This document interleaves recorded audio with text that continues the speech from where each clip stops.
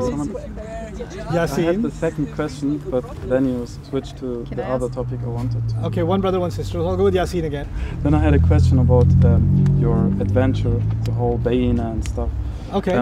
Every time I watch a video or finish a video on Bayyinah TV, I think, what did give you the consistency and the motivation to keep going? Like, I just love it. What was pushing you? Not the religious. I mean, yeah, Allah is rewarding you, inshallah. But what's giving you the?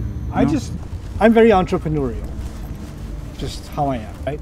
And I was already working full time. I was already in college full time. But I was always thinking about business ideas, and I had two big ideas. Bayyinah was one of them.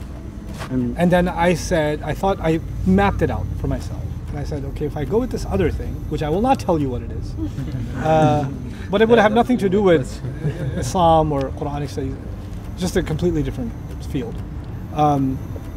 then it'll be very successful, but I don't think I'll be very fulfilled. Like, I'll get a sense of accomplishment, but I don't think I'll live a fulfilled life. When I did even just experimental short courses and tried out with teaching and stuff, I really enjoyed it. I really loved it. And what made me love it is that students were loving it. Right? There was because I feed off of the energy of the crowd. So for anyone who wants to do any kind of Islamic work, stop thinking of it as competition. It's not a contest, it's not a competition, and it's not comparison. You're just doing something good. If you don't find meaning and fulfillment in that, don't do it. Don't do it. One of my teachers early on told me, if I was teaching, if I was sharing something about Allah's words, and only one person heard me, right? And then the next day 1 million people heard me. Maybe that one person will do more good than the 1 million people will.